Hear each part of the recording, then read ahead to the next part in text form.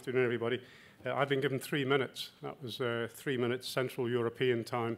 I work in Irish time, so that means about an hour. That's about right. I'll be very brief.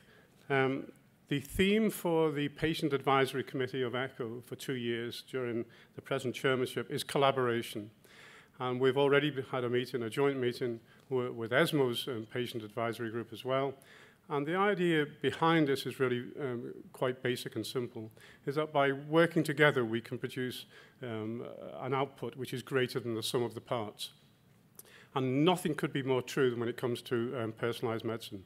So it's very important, for instance, that you're aware of the oncology, the Oncopolicy Forum meeting, which is on the 11th of October in Brussels. And the information for that is on the website for ECCO. I'm not going to go into all of the details. But the reason why it's critical is because embedded within the agenda, the program of the meeting, is a specific section about the role of patients. Now, this is an advocacy forum we're talking about here, and advocacy comes with a price, and the price is responsibility. And in the case of us, for the patient advocacy groups, that responsibility is to prove that by involving patients in all of the steps of the patient journey, involves the guidelines, involved in the production of the new drugs, in the policy decisions, even within the politicians and so on, we have to prove that by having patients involved on those basic levels, that you can improve the outputs. And thankfully, we're starting to show that by involving patients in that very basic way, you can improve the outputs, not just for the patients in terms of the likes of personalized medicine, but actually for the quality of enjoyment of the work for the health professionals, the carers, and even, dare I say it, onto the economy itself. So these are huge stakes upon which we are playing for here, by actually working together, not least in personalized medicines, to improve outcomes, because everybody's on a win-win situation.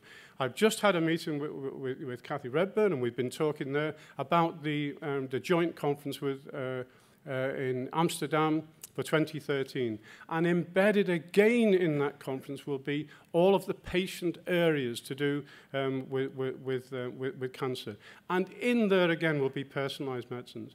Now, what is becoming very clear from this, and I'm ending now, but what is going to come very clear from this is one of the meetings we had in ECCO was on guidelines. And when the survey which was given out to all of the people involved in guideline production was returned, they found most of the boxes which said, were patients involved in the production of this guideline, were ticked yes. But when you scratched the surface on this, you found, in fact, that the patients were involved at very differing levels. From one extent, right from the basic production of the guideline itself, to right up to the top, where it actually said, here's a guideline, have a look at it, tell us if you like it. That was the difference. We have to not only look at the quantity of the input from patients groups, but the quality as well, the value of having the patients involved.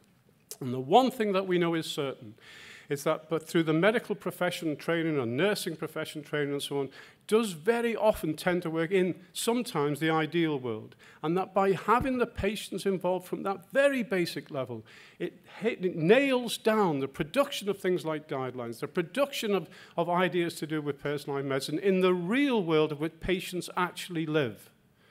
And that is absolutely essential for the best possible outcome, for the best possible person's use of personalized medicine.